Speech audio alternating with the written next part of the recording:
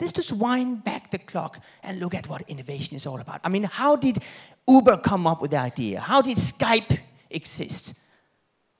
How did Instagram find its way to success? Well, let's go back to the process of creation. When I work with brands and companies around the world, my fundamental principle of creation is I basically learned that if you take two ordinary things and combine them in a completely new way, you have innovation.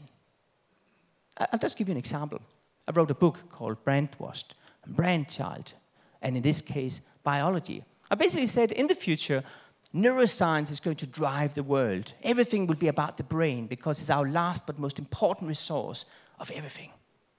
And by the way, marketing is going to be around, I guess, for a while because that's the way we communicate to people.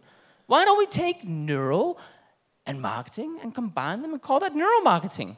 That's simple. Two ordinary things combined in a new way, right?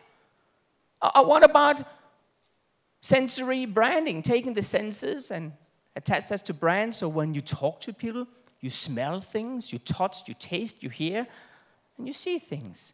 Sensory branding. Two ordinary things combined in a new way.